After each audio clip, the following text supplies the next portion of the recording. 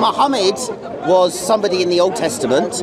Yeah. I wouldn't necessarily have a... There are certain things in the Hadith I don't think are right, but that's just in general, okay? Okay, fair enough. There are prophets that have acted like that before, no problem. Yeah. However, the thing is that for Islam, Muhammad is the seal of the prophets. Sure. So basically, this is Allah now saying, right, this is the ultimate prophet, okay? Yeah. Whereas for Christians, that's Jesus Christ. He is the I believe, uswatun an-nas, that's the thing, isn't it? You know, the example of humanity. That is Jesus Christ for Christians. Whereas for Muslims, it's Muhammad. And I personally prefer Jesus Christ as my example. Our theology teaches us, first of all, not to have preferences for, not to place them. But Muhammad leads Jesus in prayer, no? No, when Jesus comes back, he leads the prayer. Does it not say in the Hadith that Muhammad, he went on the night journey, he led Jesus in prayer? Is that not said? Okay, that's possibly true. But I'm saying that when Jesus comes back, which we both believe, he will be leading the prayer, which is more detriment to us as believers than vice versa. Let me ask you a question then. Okay, would you say, as a believing, pious Muslim... Yeah, well, I try to be. Okay, exactly. Well, we all try to be, exactly. That Jesus and Muhammad are of equal stature before God. Okay. Completely equal. Okay. No difference in them whatsoever. Muhammad is in no way superior to Jesus in any way. Would you say that? We are not supposed to say that. The Quran gives us an injunction that tells us not to put hierarchies. Equal. No, it's not for us to do that. Okay. It's not for us to do that. There's no injunction that gives us to do that. However, Muhammad is close to us and we love him in terms of proximity because he is the last messenger, we believe. So therefore, we have veneration for him. But that doesn't diminish the veneration that we should have from Isa ibn Maryam. Right? That he has stolen his place and his place order, and we venerate him. And you're familiar with this, that whoever denigrates Jesus standing as a messenger, as a prophet, is leaving the fold of Islam. So it's very, very particular here. I respect that. I love that about your religion. I do. But yeah, in my personal, in my reading of Islam, it's always seemed like yes, that Jesus is the second prophet. That's how I've seen. That's how I've read it. Perhaps that's mistaken, but and that Muhammad is, just the best of all, basically. You could say that's not what you're encouraged to believe. But nonetheless, that's what the language is. We believe that Muhammad is the best creation that has walked on earth. I see Muhammad is the best creation. Yeah, we believe that. But it's not for us then to go and compare him with other prophets or to have a ranking system, and then have points and compare the two. Again, because comparison is very futile in this discussion, because these are men who did not act upon their own desires, but they acted upon the instruction, divine instruction, including Jesus, including Moses. So these people, for example, there's a story in the Quran, which I was reading today in Surah Al-Kahf, about Musa meeting Khidr, right? And Khidr outspaces him in knowledge. But I wouldn't say, therefore, Khidr is better. No, sure. Right? Sure, Khidr says, anything that I do, I've been instructed by. That's the only advantage I had over you, Musa. Sure. But you came to me to learn, right? So what happens sometimes is that we become very tribal. So Jesus, right, is a placeholder for what some people would have Manchester in their mind. I'm a Manchester supporter. No, I'm a Chelsea supporter, right? And I feel like when you deal with the metaphysical, you have to let that ego go and really just indulge in the Quran. What is the Quran telling me to do in order to become a better human being and not to support Chelsea or Man U? Sure, I understand that, and it's a noble position. But I would, Jabi, in practice, I would ask, okay, how many times a day do you say Muhammad's name? Many times, many times. Imagine, right? At least 5 times a day. Muhammad al-Rasulullah, that's part of the definite creed of Islam, right? You have to say it every day. How many times a day do you say Jesus' name? It depends what surah you read in the Quran. Okay. If you read Surah Maryam... You say it every day? If I read Surah Maryam every day, I would recite... Do you? I don't, but I know there are people who do that. That's their favorite surah. They would recite Isa ibn Maryam more often than they would mention. You think they would mention Jesus' name more? There is a Muslim in the world who mentions Jesus more than Muhammad. No, of course not. Of course not. But that's not the point, right? Again, you're quantifying this. You're putting numbers to it. How many times do I do this? How many times do I do that? Yeah, sure. Yeah. How do I put this on? Okay. Yeah. All right. Okay. Yeah. Oh, sorry. Apologies. Yeah. I don't think the quantity here matters. You know. There's a narration, a hadith, where Allah tells us that the deeds that count the most are those who are persistent and consistent. Sure. Even if they're small. Sure. Right? Makes sense. So quantity isn't the thing that we should look at. We believe, and you know this, that this message is it is the seal. Okay, yeah. It is the seal. It has come to complement which came before and to enhance which came before. The gospel is, you know, in comparison to the Quran, is not as complete and is, you know. I'm currently investigating these claims and relearning a lot about this stuff because I'm not really sure whether that's actually true. I think there has to be a new approach to the Gospels and how we treat the Gospels because there are certain traditions where the Prophet Muhammad sanctions us and allows us to narrate from the Israeliyat and to abstain from saying which is true and which is false because we do not know, right? However, there are certain revelations that are very in clash with what I would believe in. For example, and I don't know, you tell me if that's actually true because this is something that I've heard. Okay. Is it true that Prophet Lot, you know? Yeah. Lot, we call him, slept with his daughters? Yes, that is true in the Old Testament. So that's not in the Gospel, but that's in the Old Testament. Yeah. He didn't mean to do it. First of all, Lot isn't. I'm not sure whether we consider Lot a prophet. Okay. Certainly very minor, not like Abraham. Sure. But in regards to Lot, he was tricked into it by his daughters. Essentially, this is seen as a bad thing. Yeah. Christianity is really the Gospels. Okay, so let's focus on the Gospels. Okay. But you accept the Old Testament as well, don't you?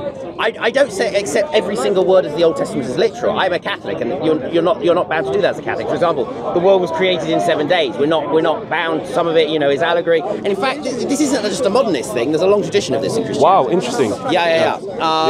So, if you go back to all the way, Augustine, for example. I don't know if you've heard of Augustine. Yeah, sure. Saint Augustine. He's City of God. He's very important. Exactly. Yeah. He's a very important saint of ours. He said that what initially put him off converting to Christianity was reading the Old Testament, and it was only after he learned to read it through the Gospel that he understood. Yeah. So that's one thing. The biggest contradiction for me, because obviously, we believe that Jesus was God. You don't believe that Jesus is God. Sure.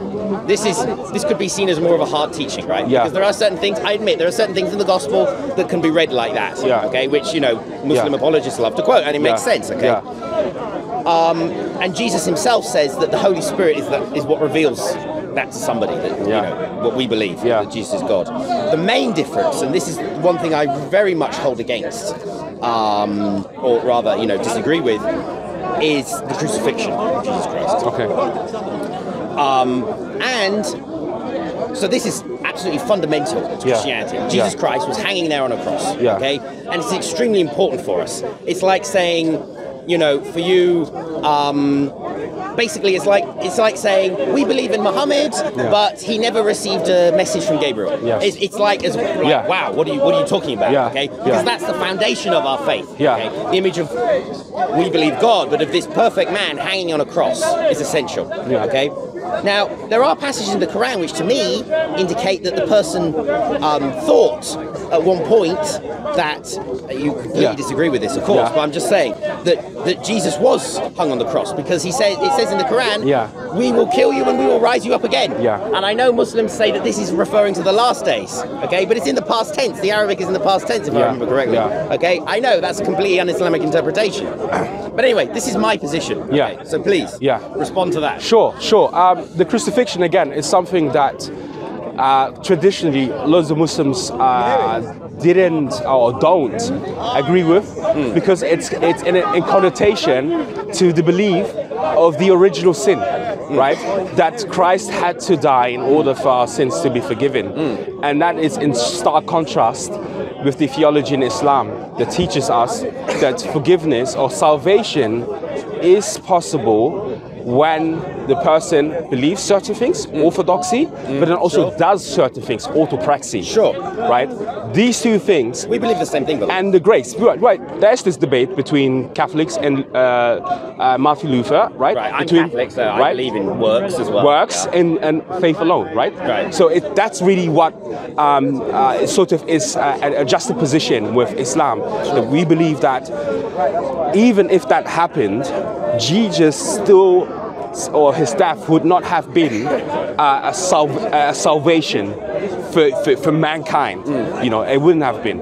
What salvation is a much more personal thing, because your personal relationship with God is something that you nurture throughout your life, and you nurture it by falling down and getting up. And we have an allegory and a very beautiful example between Adam and Adam's mishappen, and how God teaches Adam how to repent. Sure. That's the beauty in this. Sure. So Adamic, and we are very Adamic, all of us are children of Adam. We are the children of Adam, yeah. And therefore, our father had to learn and he became an example for us throughout the ages. Sure. And that's, I think, where there are differences. Right, that's true. But saying that, yeah, please. However, and this is not a very popular, and not many people know about this, but there are certain Muslim scholars who do believe what you just said. Okay. There are these who square it that way. They're very minority, though. They're very minority. You know, whenever we say minority, majority, I don't know, because like, who goes through the data and puts it on the computer and says, okay, there's 50 scholars who say that and 50 scholars who say that. Sure. There are popular conversations, and there are conversations that tend to be more prominent. Yeah. But I don't know if it's more. I mean, don't get me wrong. Like, sure. You know, I've read the passages of the Quran that talk about the crucifixion of Jesus. Yeah. And you are correct that they could be read to indicate that Jesus was crucified. Yeah. You know, they thought that they killed him, but they did not kill him. Yeah. Maybe that means in a permanent fashion. Sure. Perhaps. I could understand that, but you know, mainstream Islam doesn't believe this. The traditional position is that it didn't happen, and the connotation here is because of the original sin and what it implicates. But can I just say, I just want to quickly explain the Christian viewpoint in that, because you know, you've talked about the Islamic viewpoint, and that makes a lot of sense. For us, it's actually quite similar. And so you've probably had this idea that, you know, Christ died for our sins, which is true. As a Christian, I believe that. Okay. But then the question arises, why? Why can't we just repent? Okay. And there's a few different answers to this. You probably had the Protestant answer. Something like we couldn't pay it off, or something like that. Okay. But that's not the answer that Aquinas gives, for example. The answer that Aquinas gives is because essentially, God is like the greatest artist. Okay. We look at this world, and it's the most amazing thing you've ever seen. Aquinas says there was no more beautiful way to forgive sin than he himself turning the other cheek, than he himself dying for others. Okay? Because we believe Jesus was there on the cross, thinking about each one of us here today, thinking, I'm going to die for you. Okay? Personally. That's how much. And even if we were the only person that needed salvation, Christ would have died for us. Okay? So God did that to show us what we should be like. Okay, it's part of his great creation, great creative plan. It's actually a beauty. It's not like he's constrained to do that. It's a work of art. Okay, that's what we believe. I see the poetry in it. I see the poetry in it, and self-sacrifice. I see the poetry and coming down to earth and sacrificing yourself. But then also there are passages in the Bible that indicate that God is not hungry for sacrifice. True. Right? And that God is not. This is the thing. I do see where you're coming from. But to me, the Islamic way seems more in accordance with the Bible, precisely. You know, the idea that you know, that your forefathers have done something, and therefore you must, there must be a sacrificial lamb to eradicate what your forefathers have done, is precisely taking away your responsibility as a human being who wants to connect to God. There's so many people here, like you were pointing, 1, 2, 3, 4, 5, 6, 7, who want to connect to God, right? Yes, exactly. Right? And they want to have the most deepest conversation with God and the most deepest relationship with God. And I believe the Quran offers that, because Allah speaks exactly of it every single time. When he speaks of love, when he speaks of warning, he always precedes it with, I'm most forgiving, most merciful, or he subsedes it with, I'm most merciful and most forgiving. And that's the nature of God. God, he is, like you said, the master of everything, this beautiful creation, right? For him, if we sin against him, it's not diminishing his greatness. No, of course not. Right? Of course not, It's not diminishing his greatness. I used to be a Christian myself. Oh wow! Okay, so you know what I'm talking about. Yes, that's why I'm familiar with it, and I see the poetry in it. I see the beauty in it. I see it. I do see why it's so appealing to so many people. But like sometimes I feel like with my Christian brothers, when I was reading, for example, the Gospel of John, I feel like if my Christian brothers could just for a second, because that's what I did. I tried to take away my bias, my Muslim bias, because I've been trained as a Muslim now for a very long time. I converted when I was 16 years old. I'm 30 now.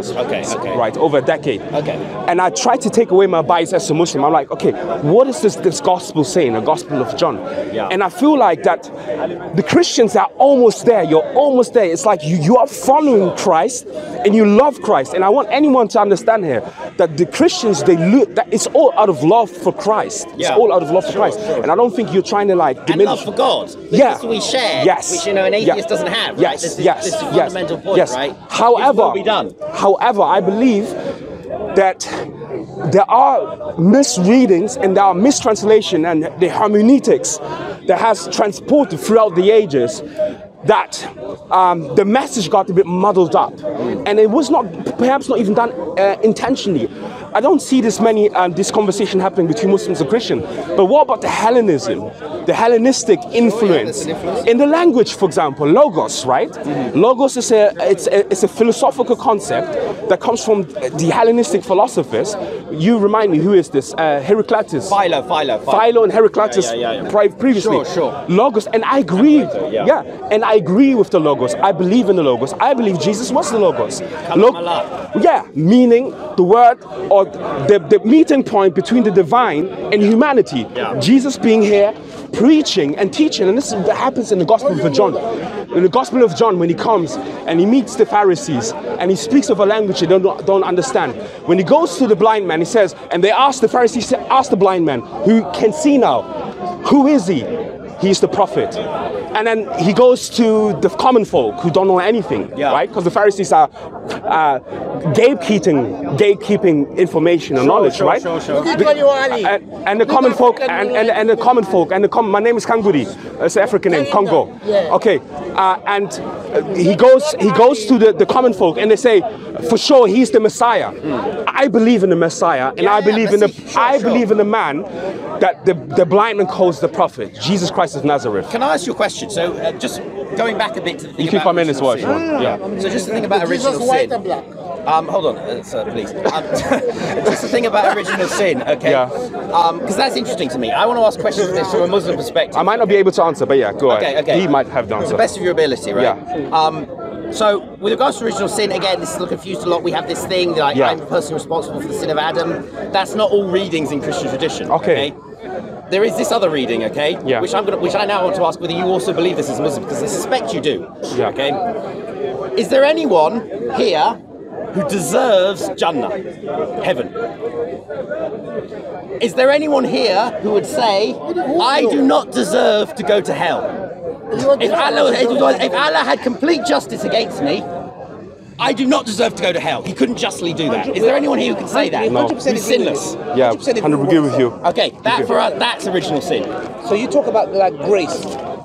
So what you said that is because there's a misconception as well. Is that come here. no, it's The mic. yeah. Gonna pick Which up. one's our mic? Is it this one? I don't know, but just pick up, take- this one pick up, yeah. So the thing is that as you can see, we're close brothers in Islam. The thing is here is that we don't believe that Jannah is something that you deserve. Hellfire in Islam is what you deserve. Yes. What you earned. What you earned. What you sorry, Exactly. what you earned. Yeah. Paradise is not what you earned. No. Paradise is what is gifted to you. Exactly. So when it comes to hellfire, God Almighty tells us in the Quran that when the people of the hellfire when they speak to God Almighty, that they don't say, God, you have wronged us. They rather say, can you give us another chance? Yeah. Now, that shows you that, a lot of people come to us, atheists, and say, what kind of a God do you worship? If he's the most merciful, how could he throw someone in hellfire?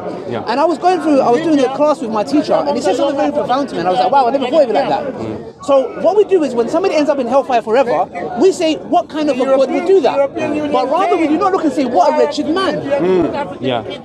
Why is it that God is unmerciful, but we don't look at the man and say, what a wretched man to deserve hellfire? Because when we look at God, we believe he's the most merciful, and God Almighty talks about his mercy profoundly in the Quran. So when somebody ends up in the hellfire, you deserve it. Yes. Not only deserve it, you earned it. Yes. So when it comes to paradise, we have a famous hadith which says the following: there will come a man on the day of judgment. In Saudi Arabia, that is the hellfire. Would you allow us to talk, please? For the amputees Thank you. Can you let in us talk? Saudi Arabia, that is the hellfire for them. There's no hell fire. Okay, thank you.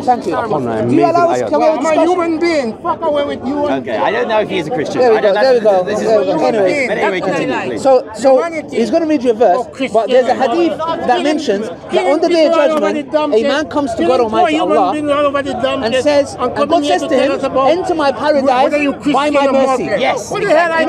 You know that hadith? I don't know that Okay, particular check this out.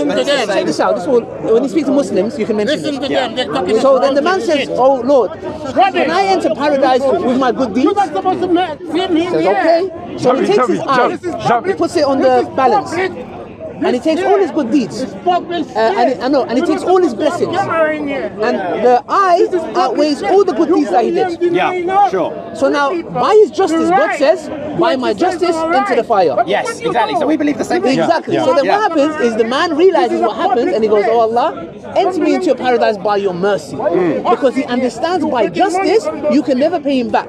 Because every heartbeat, if you was to thank God for every heartbeat, you still can't thank him, because there's a moment when you sleep and your heart is still beating. Exactly, yeah, So sure. we are indebted to God by the get-go. Exactly. And the only way we'll enter paradise is to not associate partners with him and to worship him alone. And on that day, by his mercy, we seek. That's why when Christians come to us and say, you guys are not promised paradise, neither was your prophet. And we're like, oh yeah. That's because we do it out of our humbleness. We don't boast around and say, oh, go in paradise.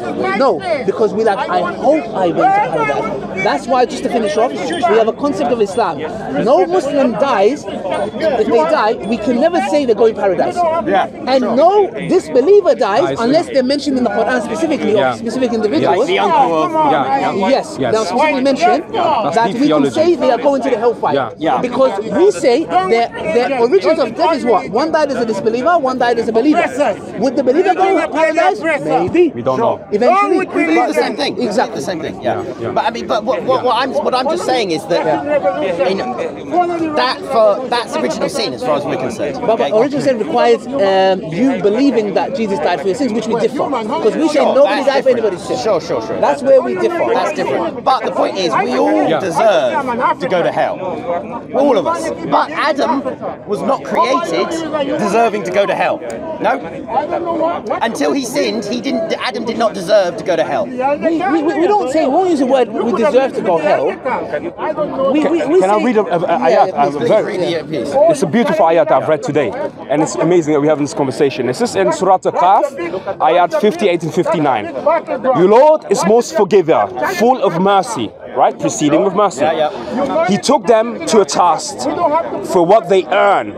He would have hastened on the punishment for them.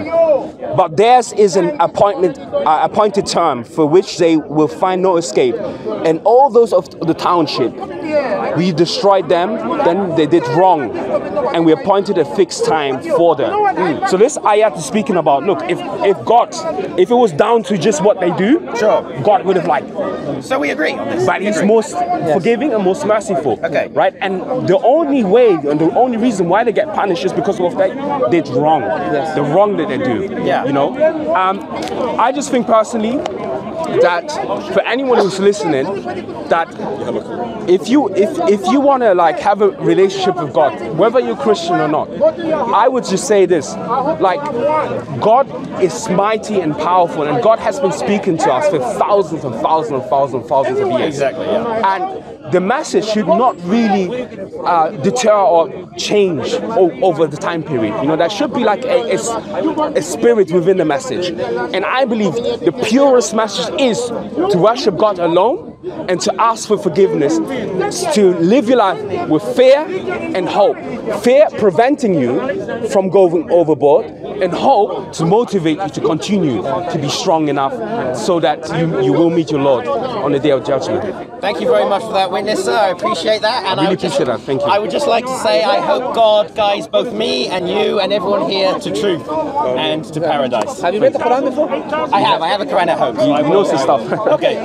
Thank you, sir. If you do, have you ever thought maybe Islam might be the truth? Have you ever gone I down have that thought journey? about it, but there are certain things that are holding me back, which I've just described. So, for example, I view Jesus as the primary,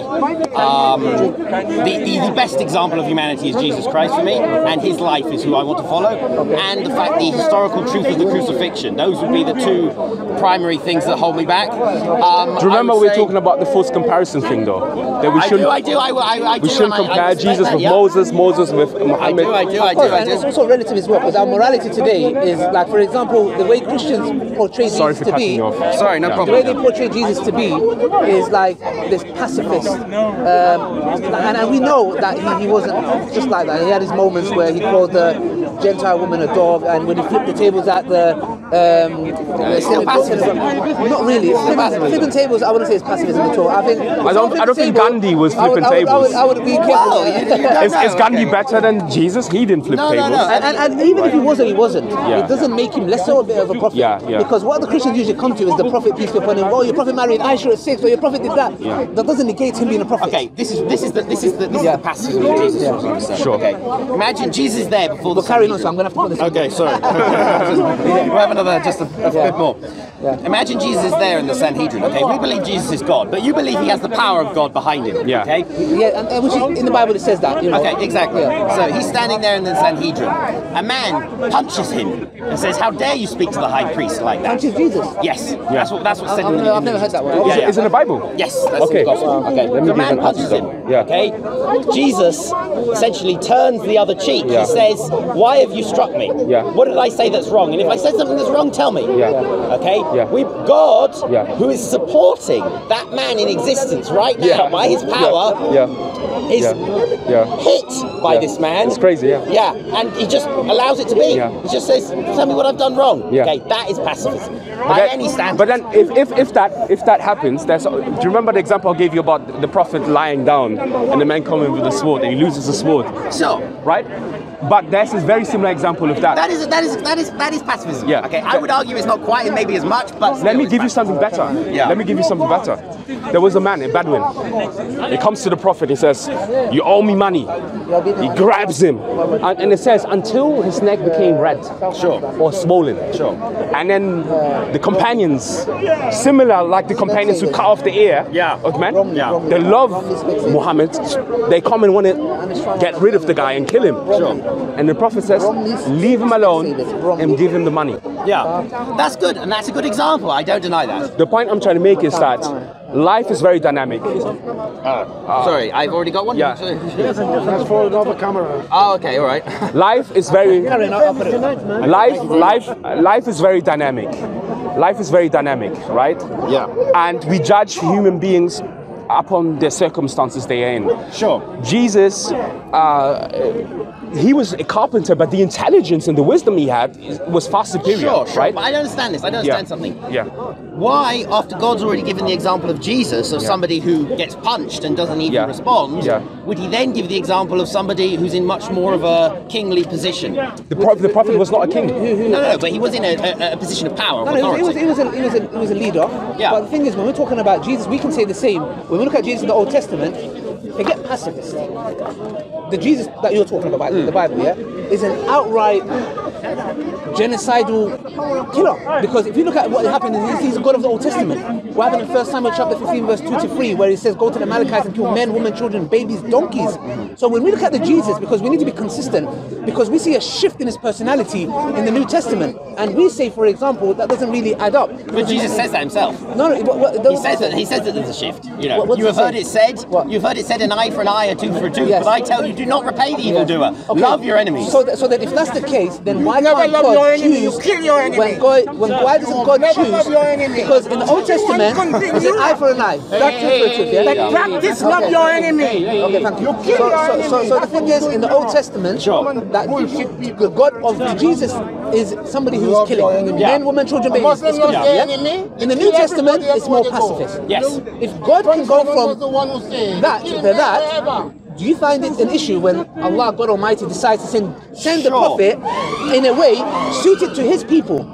Is that far-fetched? When we look at it, to me, far-fetched seems consistent. Makes sense, but there's a problem there, okay? That we believe from the Old Testament, because people weren't ready for the revelation of the Old Testament. I mean, the ancient Israelite society, they were doing unbelievable things. They were throwing their children into the fire, right? Okay, well, maybe we're getting a bit like that nowadays in certain sectors. But okay, but that's what they were doing to demons, right? Okay, and burning them as a sacrifice. So people weren't ready for that.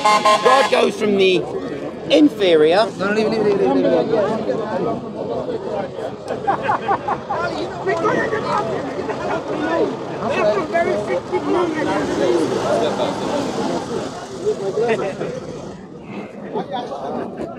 So God goes from the inferior to the superior. I thought that was the...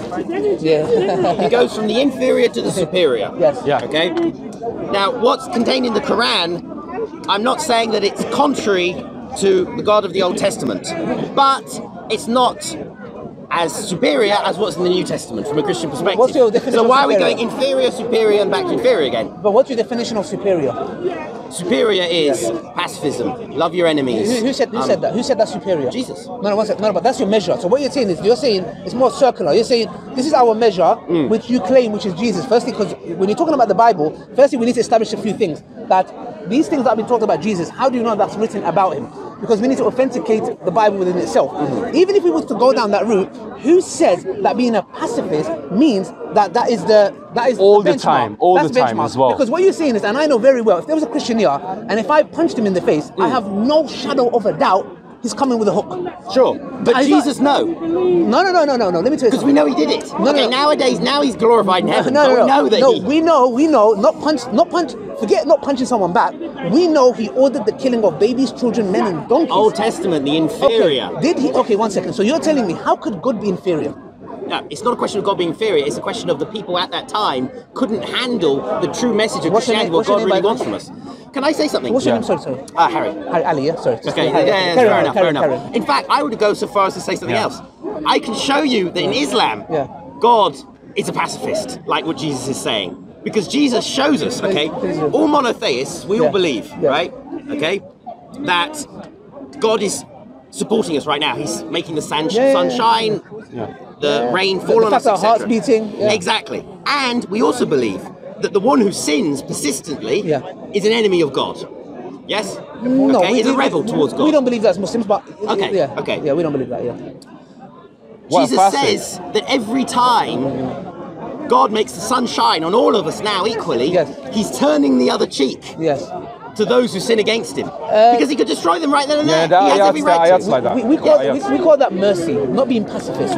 Right. So we need to differentiate between pacifism and being merciful. Okay. So someone punches you, okay? Every time you commit a sin, you're punching God in the face, right? Because you're disobeying. Of course, it doesn't hurt him, right? But nonetheless, that's the intention, okay? So if you punch me, okay, right? I ain't perfect, okay? I'd probably try and respond. But the perfect Christian wouldn't. The saint wouldn't. Yeah. Because I'm responding, but God doesn't. No, who am I to punish you more than God?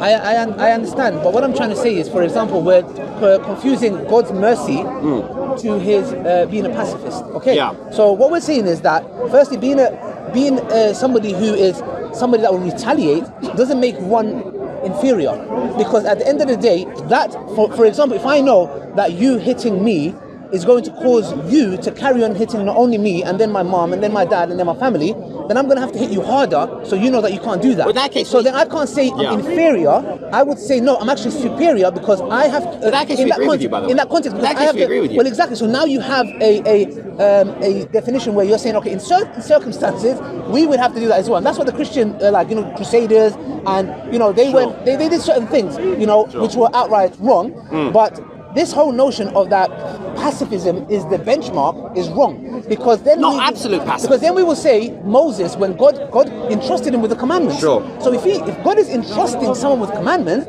then he has to be in a level of some kind of superiority. So then we can't come and say, well, now he's inferior because he's not pacifist. No, we'll say God Almighty entrusted him with something, and he had the best character for that specific time. Because different people have different temperaments in different times. Now people are like snowflakes. If I say something, the guy will, I'm not a man, I'm a woman, or no, I'm a piano, or I'm a tree. Yeah, so and these are all in complete agreement, by the way.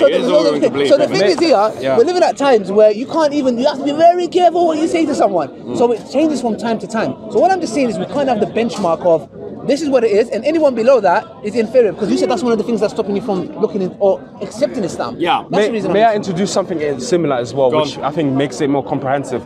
The Quran does speak of and I wouldn't even, the terms both you're using, I wouldn't even use inferior and superior. I wouldn't use these terms, because it's all circumstantial, which means sometimes what you do could be inferior, but then sometimes something you do is inferior, although it's recommended to do so. So it's circumstantial. Why? Allah subhanahu wa ta'ala many times in the Quran talks about, and if they attack you, you have the right to retaliate. Yeah. However, if you abstain from it, and that's best for you. Yeah. There's this maxim as well in the Quran, right? It's also a maxim. Sure. So there, in this... Sure, so it's saying it's best. No, but in that instance... Well, of course, when it comes to qisas, for example... in this instance... when it comes to killing, like if someone murders my brother, we have three options. Number one, forgiveness. Number two, blood money. Number three, an eye for an eye. And Allah says, indeed, it's better for you to forgive. Yeah. Right. So the thing is, God Almighty, we don't say he's pacifist. What that means is he gives you firstly the choice to yourself. That's a right. That's a right. But can I ask you a question? Yeah. Would you not say that the prophet that incarnates the principle of forgiveness is therefore more likely to be the seal of the prophets than the one that incarnates the eye for an eye? No, the Prophet Muhammad is comprehensive. Sallallahu Alaihi Wasallam is comprehensive. He has situations that he has to go through where he forgives. Yes. In fact, there are situations where he forgives and God disagrees with him. Yeah. There are situations like that. Yeah. So the Prophet had hostages. Him and Abu Bakr, Radwan, decided to forgive and they have ransom instead. Yeah. And Revelation comes down and says no. Umar ibn Khattab said the contrary. He said no, they should be executed. Yeah. And there are instances where the Prophet forgives. Yeah. Many instances. So what has happened over time is that there have been pundits and scholars who have hijacked the Prophet Muhammad and has portrayed him as a warlord. We have this very famous example recently, Muhammad Hijab speaking to Jordan Peters. Warlord's a pejorative term. Warlord's like a negative term. You call someone a warlord negatively. Sure. But he was a political leader. He's a military leader, a general. But the point I'm trying to make is that was an anchor in our mind frame, in the Western mind frame, for a very, very long time. You have Christian, Martin Luther, who speaks in a very pejorative term about the Prophet. They all do. So it's been very deeply ingrained in human beings, in the West in particular, to view the Prophet Muhammad in that light. Yeah. So we have this very famous example recently where Muhammad Hijab had a conversation with Jordan Peterson. I'm sure you're familiar with Jordan. I am, of course. And in that conversation, Muhammad Hijab successfully argued that the term warlord is not only misplaced, it's unjust. Sure. And that's the point I'm trying to make here overall, is that the Prophet Muhammad was a comprehensive human being who had to deal with different scenarios at different times. And I have no right to say, therefore, he is better than Jesus or Moses. But I can say that is the best example that a human being could have behaved. Yes. That's the best he could have done, yeah. You know, as I said, I mean, you said that it's better to forgive. So in that specific instance of murder, that Allah tells you to there do are that. still instances. But there is certain things that is not forgiven. Like, that's why we say this whole thing of God has a son, God is part of the Trinity. Well, first of all, this is a misconception. So there's anybody who said that Son of God, God of the Son? Exactly. Different. Well, exactly. The Son of God doesn't mean that God literally had a kid, right? It doesn't mean that in Christianity. Okay, there is the word begotten used, which there is the word begotten, but even that doesn't mean the same thing. Okay, no problem. It's like, for example, can I just say, hold on, because this is important, right, for the future, that when it says son of, that was a Jewish idiom at the time to mean that's your quality. So Jesus called Judas the son of perdition, which means he's going to hell. So you don't believe Jesus was we don't God not the literal, Son? You believe God the Son, though? But do you believe he was God the Son? Yes, but it doesn't mean anything like what we would say son. It's just a word to make us understand something. No, but there's a difference between God the Son, which is a theological point, and Son of God. For example, in the same way that my word is my son. It's like that. Yeah. And it says in Christianity, St. Augustine says that the same way that a human being has their identity, has their intellect, and has their emotions, that's the Trinity. That's the closest thing we can understand it. But they're co-equal though. You can't really say that because they're co-equal. Well, my word is co-equal with my identity and my emotions. They're all part of me. They're a part of your attribute, but you're not necessarily saying that because you're talking about, for example, when Jesus says in the I can't exist without my word. In the Bible. No, of course. That's what it makes you. But you don't. The Trinity that you believe in is not in that concept because you believe because the God, like in John 1:1, it says in the beginning was the Word and the Word was with God, and the Word was God. So now if you believe Jesus to be a part of the triune God, then he is God. So then we have two gods simultaneously in one specific position. Because one God. It's like if I say that my word is with me, my word is with me. It's always with me. Okay, no problem. No. Okay, but the thing is here, Jesus was sent to earth. Sure. The Father, where was the Father? The Father is everywhere. I mean, the Father is in heaven most revealed, of course. Yes. Okay. So the Father, for example, the Father is the one. Is the Father the one that sent Jesus?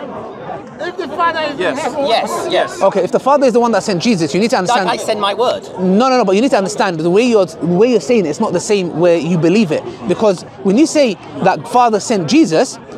There's something being sent. Your word is not something manifested. It's not manifested. Yo, allow me, bro. It's manifested. Okay, it's manifested. So Jesus came to earth. So it's not the same as your word, what you utter. It's your attribute. It came to earth. So what we're saying is that in the Quran, Allah makes this very severe to us. That's why we believe. That's why I'm a revert to Islam like 10 years ago. You were a Christian before? No, I wasn't. I was an atheist. I believed in God. I had no religion. Oh, okay. So I looked into the Bible. I was reading the Bible at one point in my life. I was reading the Quran. So the thing is, we all believe that we have a fitrah, which is our innate disposition. For anybody to come to me and say God came to earth was like, thank you. I can't go down that route. You know why? Because firstly, it's beyond my comprehension. But then again, you can say, just because it's beyond a comprehension doesn't mean it cannot happen. But the thing is, to utter a statement about God which he didn't say for himself is a big sin. So what we say like Allah says in the Quran is tell the people of the book, the Christians, let us come to common terms between us and you that we worship God and God alone. That's all it is. We have a lot of commonalities. What God is saying is, look, let's not transgress. What did Jews do to Jesus? They degraded him. They said his mother's an adulteress. They outright rejected him. What did the Christians do? They glorified him to a level of being God. Islam says, look, let's be balanced. We do not reject him and call his mother an adulterer. A'udhu billah. Neither do we glorify him to a level where he's God. We see him as a mighty prophet that was sent, one of the most amazing prophets who was born in a miraculous birth, and he's the Messiah and he's going to come back. We glorify him and honor him. But we do not over-honor him. But